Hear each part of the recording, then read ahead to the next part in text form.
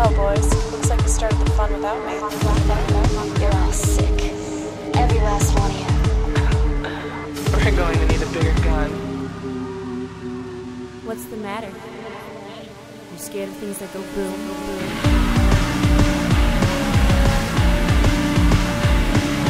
Give me one goddamn reason why I shouldn't blow your goddamn brains all over that goddamn wall.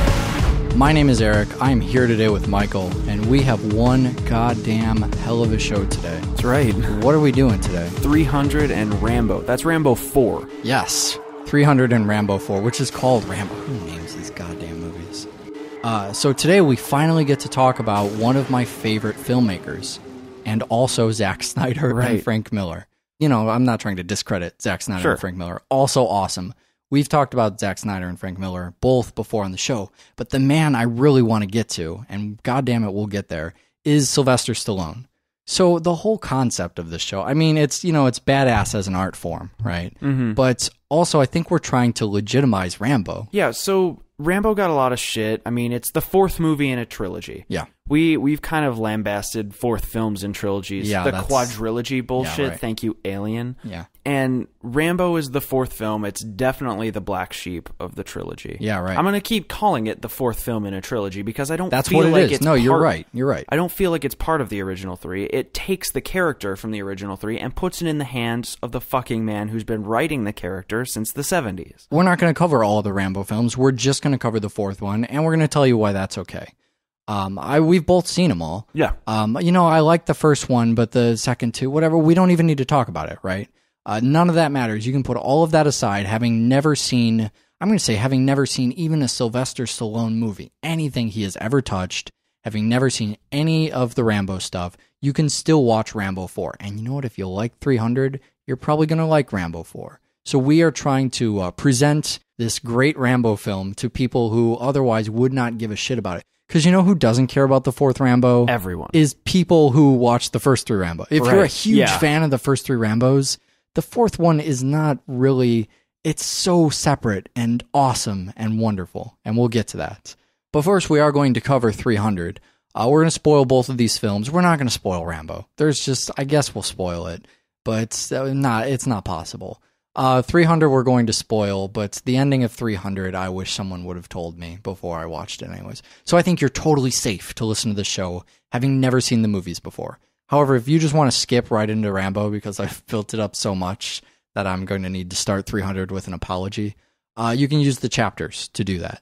Just click the little chapter thing, zip right over there, or zip to the end of the show and we'll tell you what we're watching next time. But the films next time are going to seem sleepy compared to 300 and Rambo, so you should just do those right now. All right, as much as I've just defended Rambo, I don't think people get 300 either. Yeah, not enough people are behind 300. Not a film that we need to defend to our audience, but still a film that we need to defend. Well, maybe we do need to defend it to our audience. All right, that's fair. I think that there's two camps here. I think that there are people who went and saw 300. These are the people that are not our audience. Yeah. And said, there's not enough history here. This is inaccurate. I don't like this film. And then there's our audience, at least some members of our audience, who may have gone to see 300 and went, this is too mainstream. It doesn't understand itself. And there's way too much history. I cannot believe this is all right. So I'm going to try and contain my rant here because this pisses me off to no end. But I can't believe that people actually claimed they walked out of this movie and claimed that it was factually inaccurate. That was the thing. I mean, I remember this being on the news. It's got talk about a slow news week or whatever, but it got coverage on the news as 300's creating controversy because it may be historically, and this isn't the History Channel. It's not. This is a comic book. Yeah, see, that's the thing, is 300 is not a fucking war movie, okay? It's not Saving Private Ryan. Right. It's not fucking Letters from Iwo Jima. It's based on Frank Miller's graphic novel, 300, about the last stand of 300 Spartan soldiers against 30,000 Persian troops with bombs and monsters and swords for hands. I mean, okay, so Leonidas starts with, before they even get into the war, they start with this conference with the mystics who consult the Oracle. Wait, Eric, are you telling me that I'm supposed to believe that the Spartans of ancient Greece went and consulted mystics on a mountain? No, you're not supposed to believe that at all. That's exactly my point. This is setting up what kind of movie it is. We don't know anything about. So these are both movies that are kind of based on. I don't want to even say based on actual events because that's the thing that's wrong, right? But they're inspired by. Sure. This is inspired by an actual event, and a lot of the stuff we'll be talking about with Rambo is inspired by some of that Burma stuff. We don't know anything about that, and maybe that's why we just don't care about it. And maybe that's why we like the films. Yeah. So maybe it's our own ignorance that's to blame for our love of these films. But even if they consulted oracles, there's mysticism and crazy. Just looking at a single frame of the movie tells you comic book movie. But I mean, you mentioned it. They're not fighting the Persians. They're fighting the Persians and Persian monsters. I mean, they get to a point, you could defend that for a while, that maybe the Persians used unorthodox techniques and created... There's a guy cultivating and harvesting the best warriors. There is a guy with saw blades. He's a monster out of Doom 3. And you're expecting me to believe that the Persians actually... There's a fucking scene where a minotaur plays a flute. A fucking minotaur. Head of a goddamn goat, body of a man is That's playing not a minotaur, Eric. I don't know what a minotaur is, but you know what I'm saying, right? There are monsters in the film. Yeah. Are you going to go back and tell me that Cloverfield is a tragedy of a film because it's there wasn't historically inaccurate? Yeah, there wasn't. That's not how the monster attack in New York. I mean, fuck, come on, people. Just such a blindly ignorant thing. You come out of a movie like 300 and all you have to say is it's historically inaccurate. Doesn't that go to show that the film is great, though? Yeah, maybe it does. If there's an audience that walks out of 300 and the best they've got is... That's a little historically inaccurate. Right. Maybe the film's fantastic and there's a bunch of dumb people that just went and saw it. Yeah, well, the problem is that it was really popular.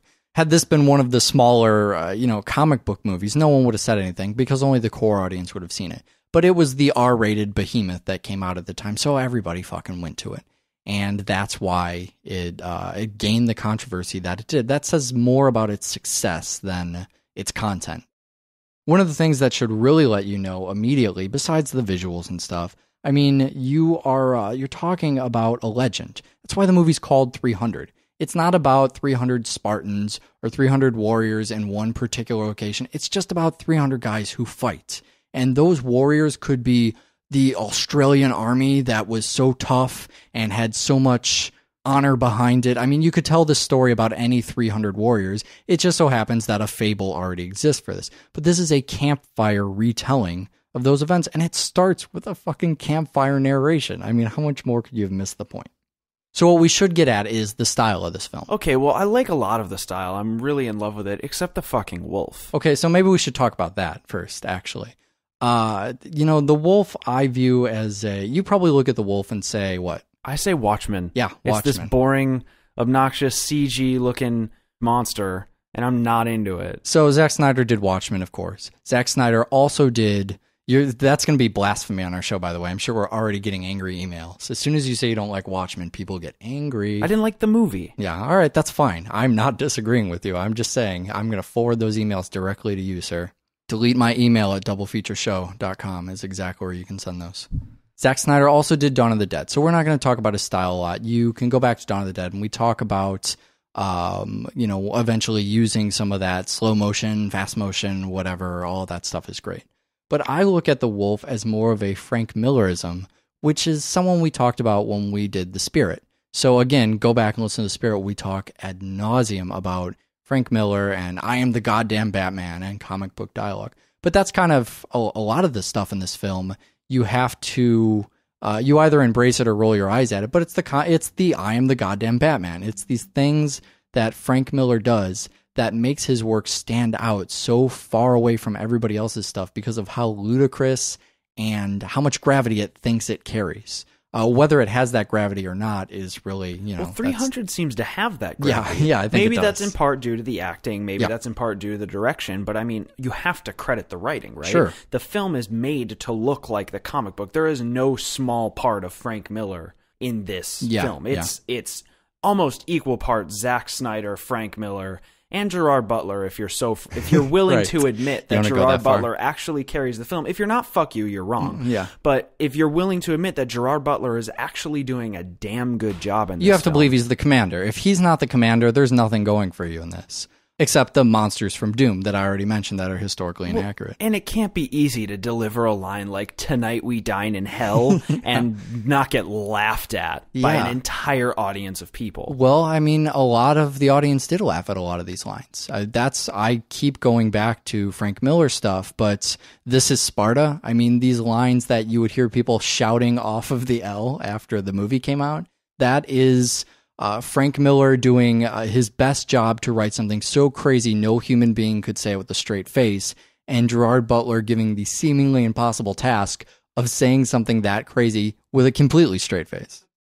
You know, I think the movie's about visuals, but the movie wants you to think it's about these 300 soldiers. If you were to look at this against something else Frank Miller has done, I mean, I see a lot of Frank Miller, but you think this is different than some of his other stuff. Yeah. How would you compare this against something like, let's say, like Sin City? Okay, so Sin City is probably the ultimate Frank Miller thing. Yeah, right. I mean, it was It is, whether people acknowledge that or not. Sure. So Sin City is this thing where it's a bunch of miscreant, outcast people trying to shove themselves into the square hole with a round peg because they don't fit in.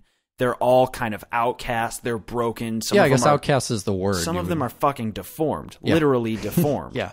And 300 is the story of champions. It's the story of these guys who, you know, the deformed kids, the Sin City characters got thrown off Pride Rock in the beginning. Yeah. And thrown down into the baby skeleton pool.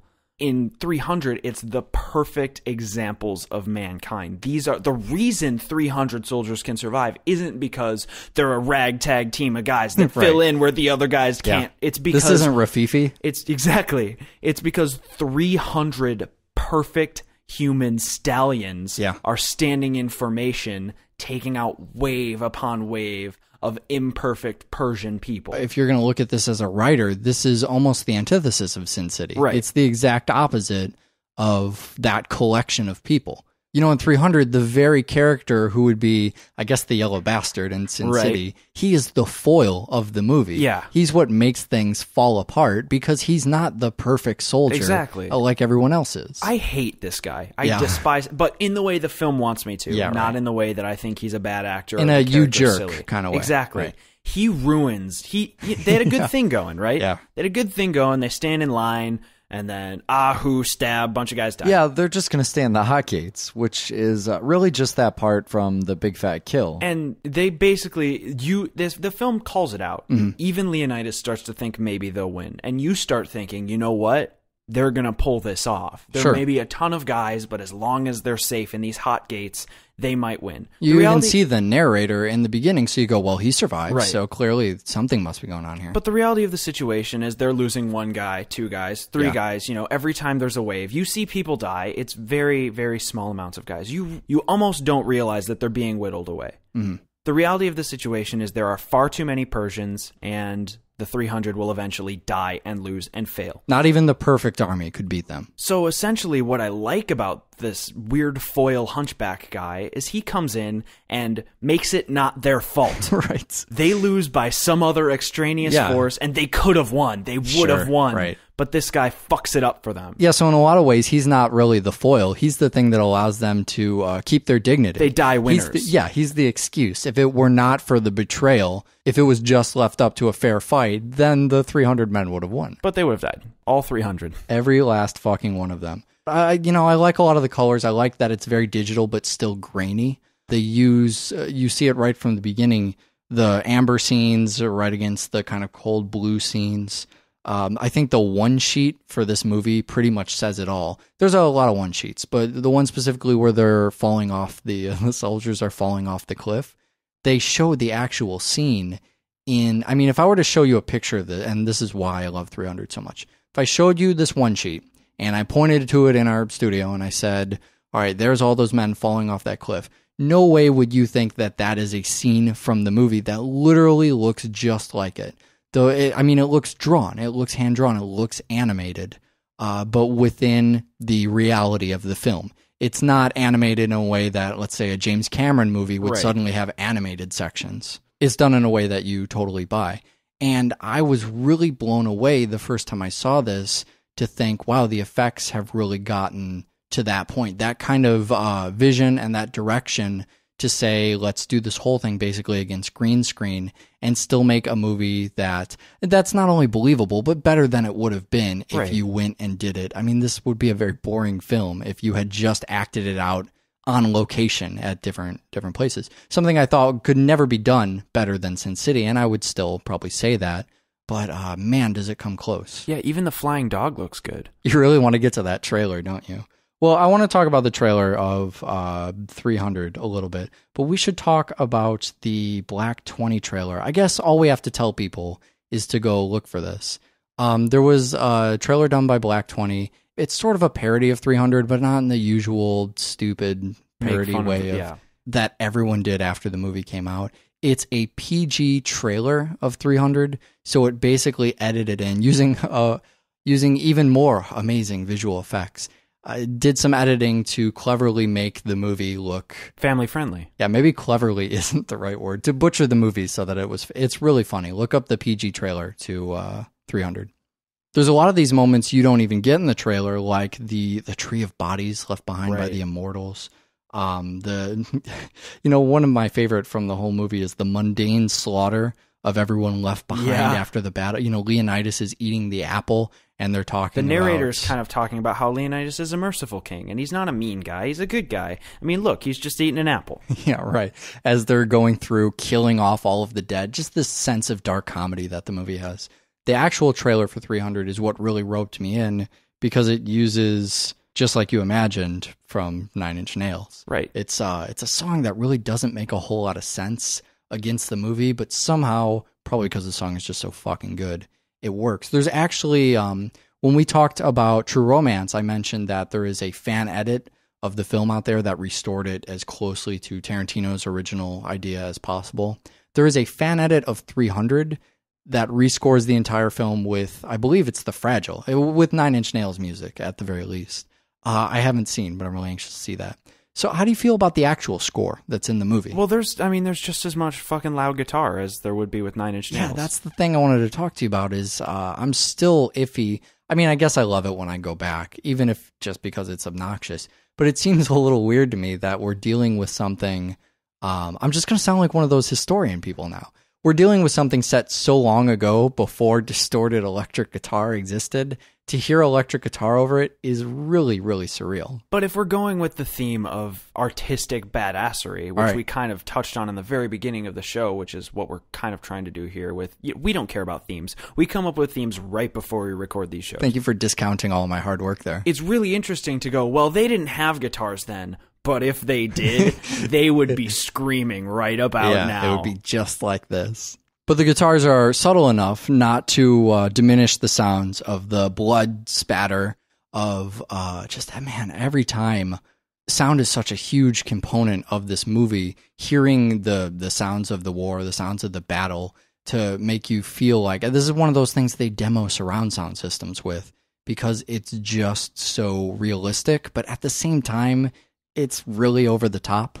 A lot of the scene, I mean, I mentioned that the blood makes sounds. Blood does not actually make sounds as it spews out of a person's body. But just to keep things in that comic book mood, to keep that stuff, that heightened sense of ridiculousness that you need for a movie like this. I want to get to one more thing before we hit on the ending, because it's just been too long since we did this on Double Feature. Can we talk about feminism for a second? Yeah, I guess that's your platform. That's a really weird component to throw in here. And one of those things that I think, here's what happened with this movie. With the comic to start, Frank Miller found this story about these 300 soldiers, this legend, and he said, that's badass. I'm going to make that into a ridiculous comic book because that's what I do. So he included all of these little things that actually historically happened or were part of the original legend. But, I mean, he made a comic book out of it. He made a ridiculous, awesome comic book out of it. And I think feminism is one of those things that really carried over, but it's something I definitely like a lot about the film. You see it right from the beginning. I mean, that's some of the stuff. This movie is set up for the first couple minutes, and they just throw a ton of it at you, directly at you, and then they just fight the rest of the time. And some of the setup you get right in the beginning is just Leonidas looking at his wife for that nod of approval. This is Sparta nod? Yeah, before he carries it, almost like she's the one really pulling the strings. It's basically saying, look, she rules this kingdom as much as he does. Leonidas will even tell Xerxes later on, he makes that comment about how they might as well send their women up here. I think that's supposed to be just as much a jab at him as saying our women are fucking warriors, but only the women of Sparta can give birth to the Spartans themselves.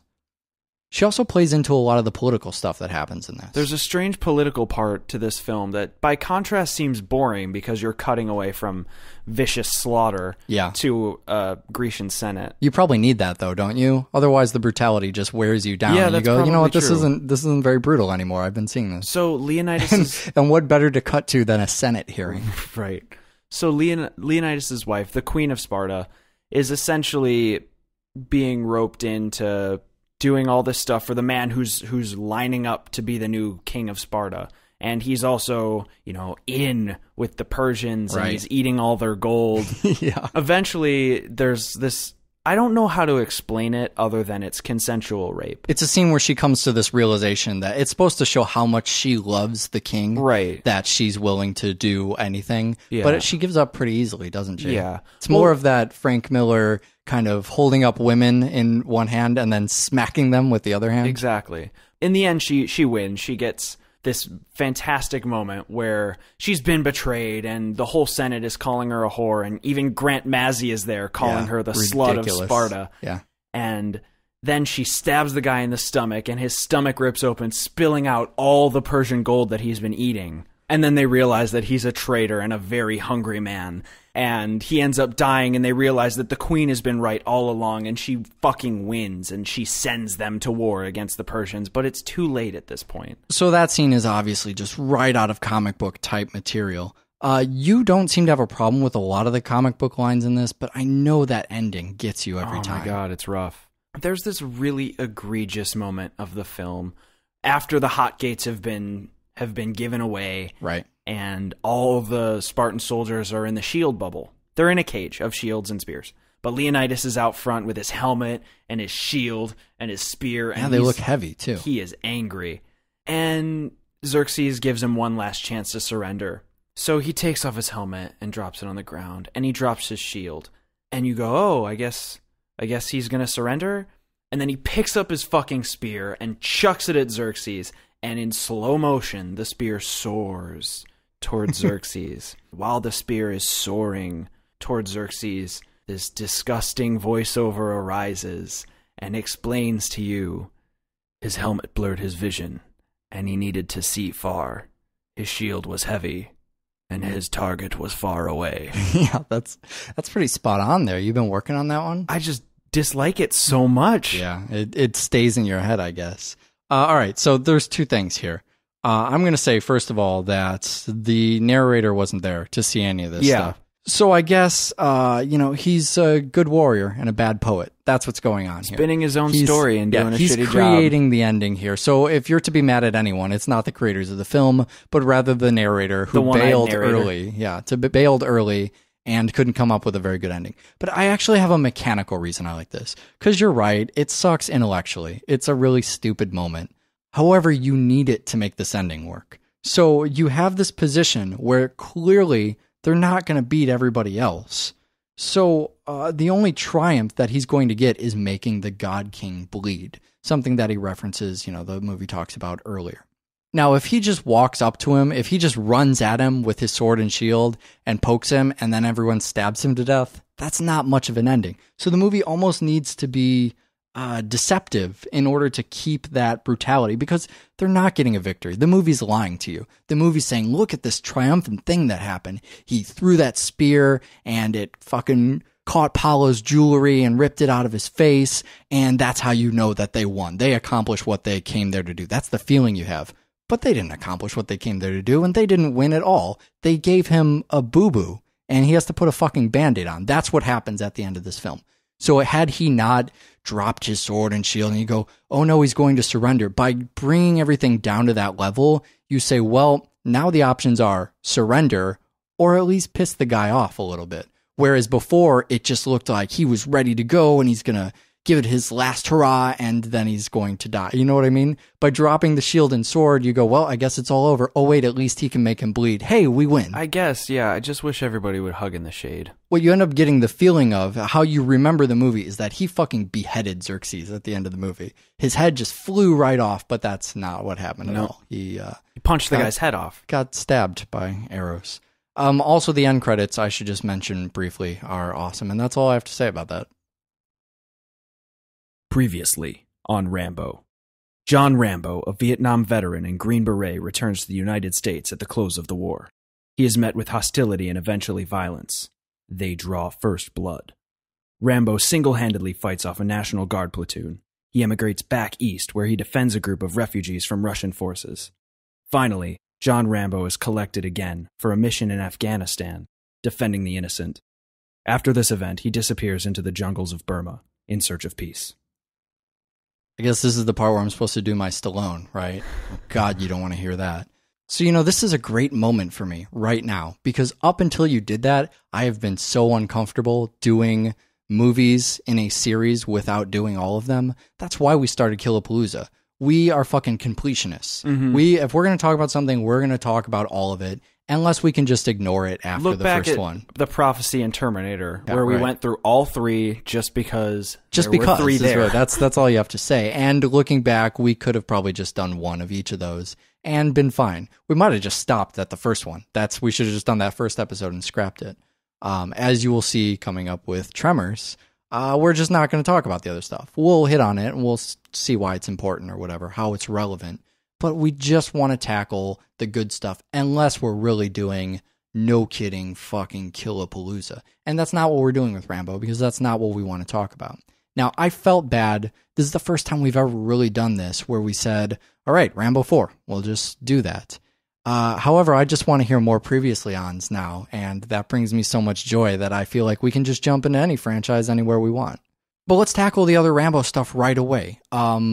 Everybody's brought up to speed now, but why aren't we doing the other Rambos? Well, they're all interesting. They're all fun 70s, 80s action films. Some of them have really good points, but the reality of the situation is I don't think there's a lot to talk about there. You don't think there's too much to talk about there. No, there isn't. We're both in on the first film. I battled you for a while to say this first Rambo, there's a lot to talk about, Yeah. but as I go back and think about it, I mean, there's the stuff in Vietnam, and outside of that, great movie, don't get me wrong, but I don't know that there's a good 20 minutes. And the last thing we ever want to do on this show is drag out a movie longer than it deserves. If a movie doesn't warrant 20 minutes of conversation, we're just not going to do it on the show. It's important that you realize that we're not knocking the Rambo trilogy. Right. We're all for it. Everybody should go watch it. It's a really interesting time, and especially for film people. Yeah. If you're a film person and a completionist, you need to see them. Sure. But the one to talk about is the fourth one. Yeah.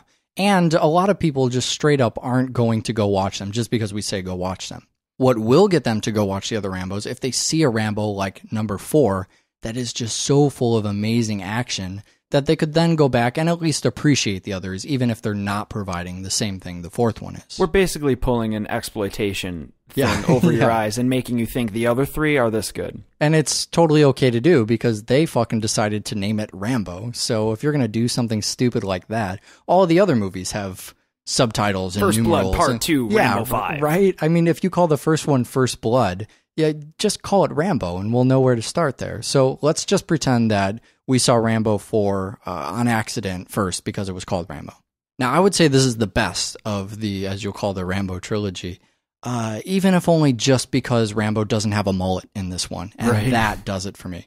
As you learned with me and Bruce Willis and hair, that just the hair of the action star is the most important part for me.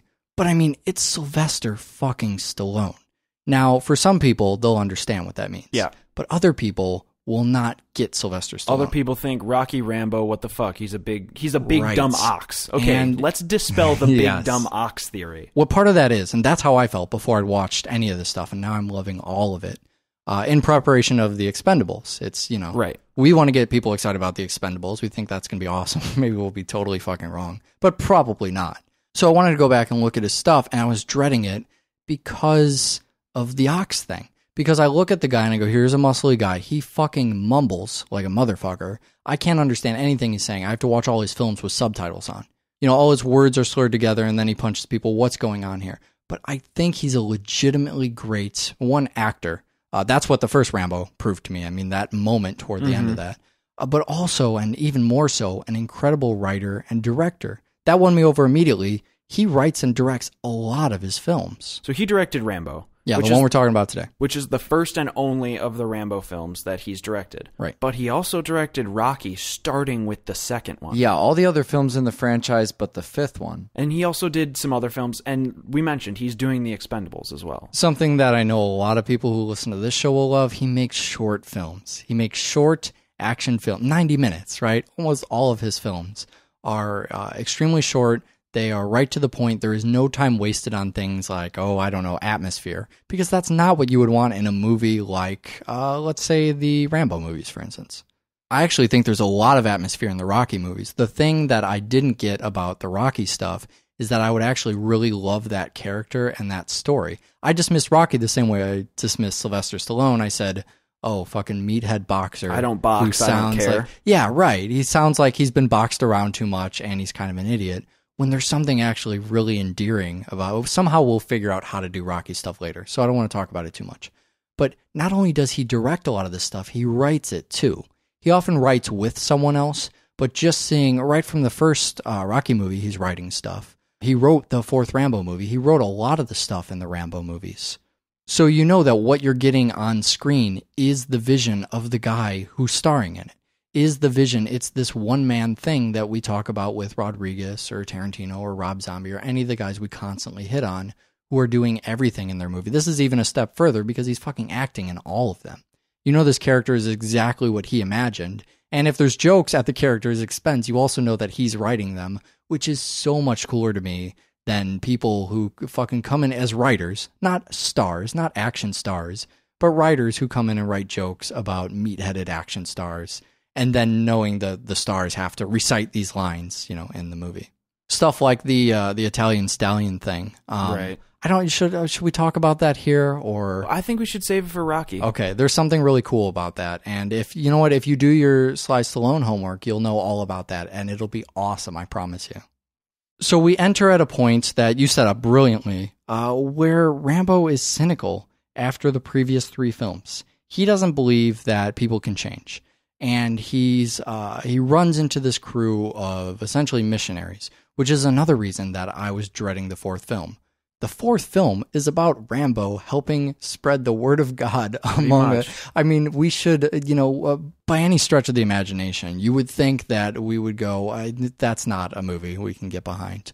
But it's played off as this difference between their mindsets as characters, their philosophies. Right. The missionaries think you can still change people. You can still do good without guns. Right. And then Rambo has the exact opposing opinion where he says, what are you going to do? We're going to change your minds. You got any guns? No, you're not changing anything. The great thing about that is where when you meet this character, he's cold and cynical. You think maybe he doesn't think you can change people's minds. That a line about guns, at first that seems to feed into the cynicism, but when you look at his character, that's actually pretty optimistic. Yeah. What he's really saying is not, you need some guns. He's saying, you know what, you can change people. I just think I have to come along and bring my machine gun. He's saying change is dangerous, not change is impossible. Yeah, exactly. So when you see him come along with these characters, and the other thing I like is that we have the douchebag lead character who no one likes, and is just one of those actors that the poor guy gets typecast as character you hate.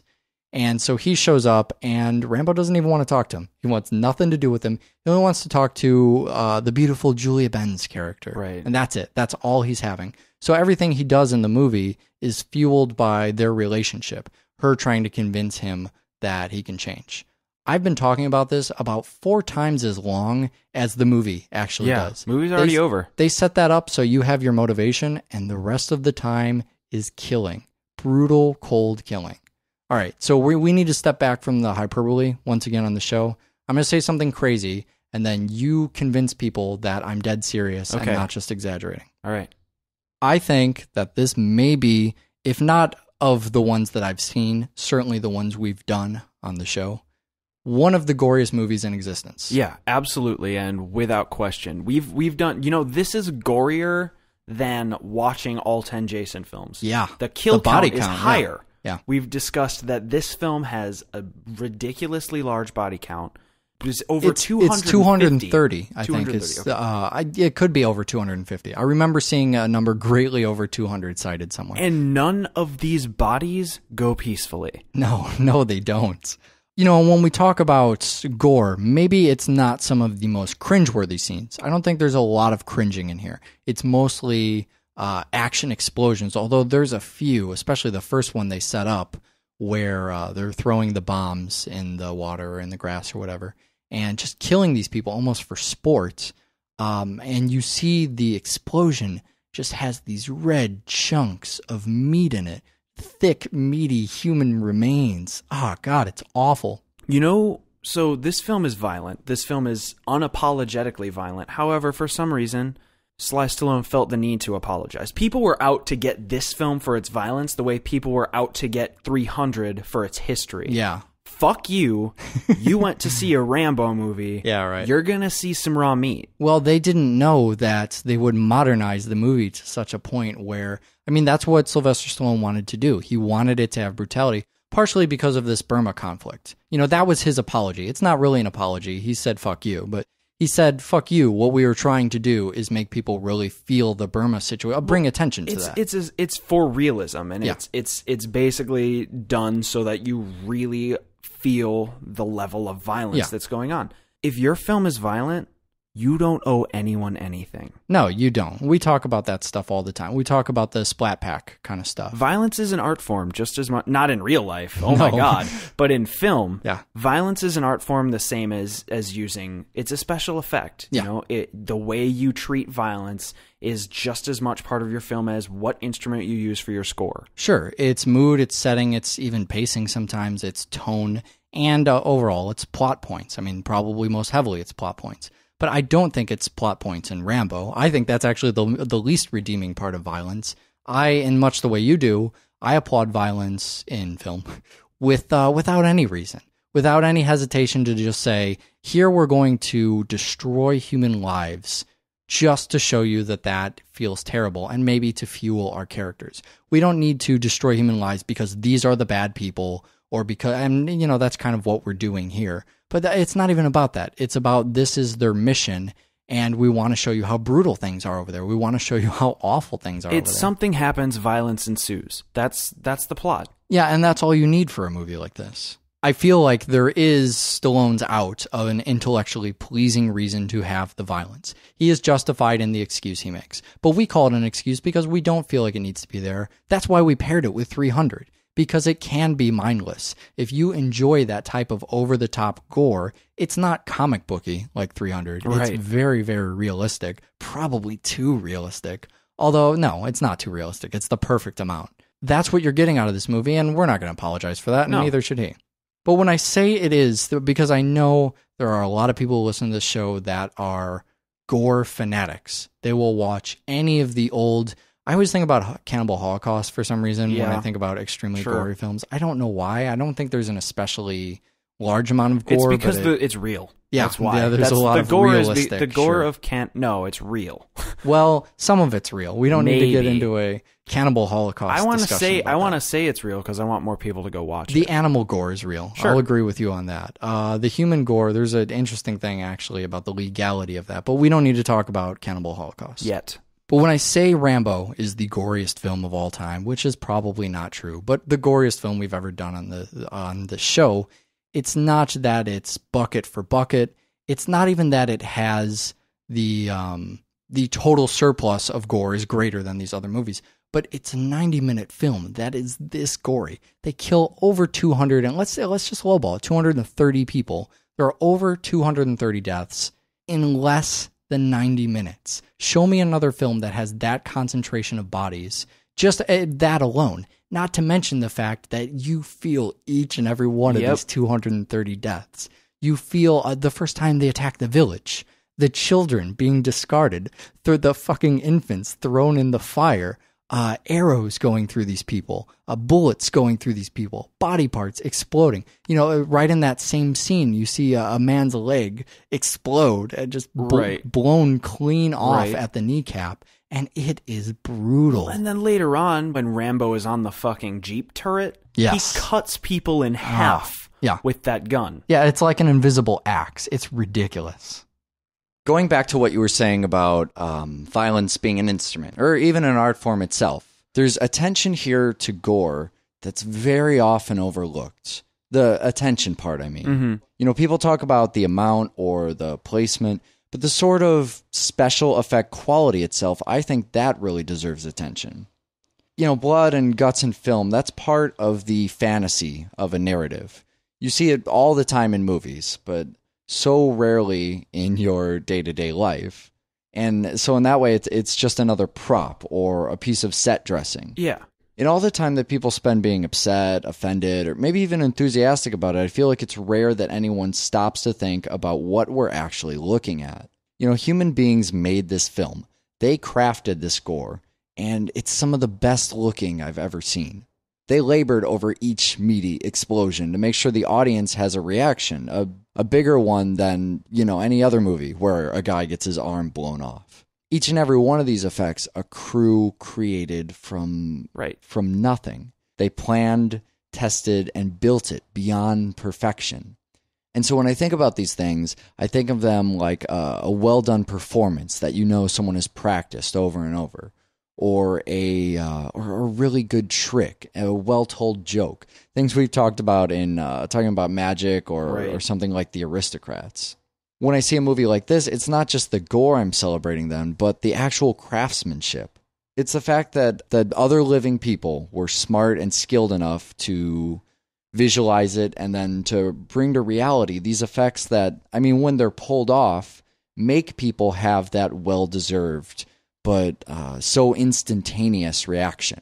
It's very momentary. It's something the audience doesn't really spend time thinking about by design. Right. They're just supposed to react. And when it's well done, that's all they do. But in reflecting on that, we can kind of, take a look at what this really is for a second. No one actually died making this film. Although Stallone does say they were shot at. But the gore, the blood, that's just paint and canvas. It's an instrument, like you were talking about before, and it would be a fucking shame if you couldn't applaud that when it was this well done. I remember another one of these brutal scenes when he's first driving across on the boat, and they're all supposed to be deadly quiet.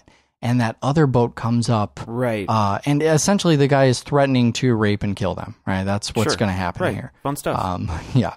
And so this is another one of the few plot points in the movie that you kind of have to come to terms with, where he shoots him in the head and his head blows up, 3 times or something? 3 or 4 times. I think it's actually twice that it happens. 3 or 4 times. It explodes. In my head, it happens 3 or 4 times. It's one of those movies, we were watching it with other people. Everybody shouts, "Oh," right at that moment, because it is almost unexpected at that point. That's the first real brutal kill. You don't know what's going to happen beyond that.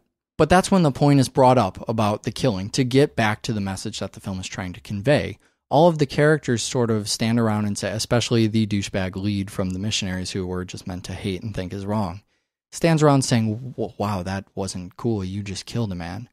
I always think, and maybe this is just because I'm watching a movie and not actually on the boat with them, I think, wow, that guy was going to rape and probably kill you. Isn't that just, at what point do you, pacifist Michael Kester, say, okay, well, you can kill in that situation? If the other character is most likely going to kill you and you're off on this, in this war-ridden country, don't you think your tour guy, your security guy, can fire first? All right. Well, I'm going to be completely honest and say that I don't know if I could ever kill somebody, and that's probably the wrong decision. That's why I said security guy. I would probably end up dying in self-defense. Right. Like, I would not be able to defend myself out of fear of killing another human being. Right. That being said, if John Rambo, my security dude, didn't stop this guy, I would be very angry. Yeah, it's really crazy to me to think at that moment he says, "Hey, why'd you kill that?" You know what I mean? Like, sure. I wouldn't say that's his job, but that's what I would expect out of him. I wouldn't be mad. I would be reservedly grateful. So what the film does here is polarizes these characters even more. Now the missionaries are pushed away and, Julia's character is pushed away further from the head of the missionary team. It's the beginning of what you see. Okay, here they have clearly set up a test run of their humanistic philosophies. Rambo thinks people can change, you need weapons. Here is an instance where clearly you needed weapons even to get to the part where you change people. You're not even there yet. He thinks that killing is justified there, and these missionaries think literally no killing must be justified ever, anywhere, ever. And that solidifies both of their points so that towards the end of the movie, when their lives really are on the line, they have guns pointed at them, Rambo can swing in on a Jeep and mow through all of these people with this giant turret. And the characters have kind of come around on this. They finally said, all right, we weren't okay with it on the boat because we didn't see things the way Rambo did. We don't have the experience that Rambo did. And now that we've been out here in the jungle with all of these warring factions, we're starting to understand his perspective. Right. And for them, that means that killing is justified in that circumstance. I don't think the movie's clearly not saying killing is justified, but it's saying they have finally come around to Rambo's point of view. Mm-hmm. He was right the whole time. Right. There's only so much I can say about the piles of bright red gore against the dull earth tones of the film. But there is one other scene beyond the amazing mounted turret scene and the amazing Rambo with the arrow scene and all of these just scene after scene after scene. I think that's the best thing we can say about the film is that nonstop, great scenes, great action. But that's kind of something you have to see.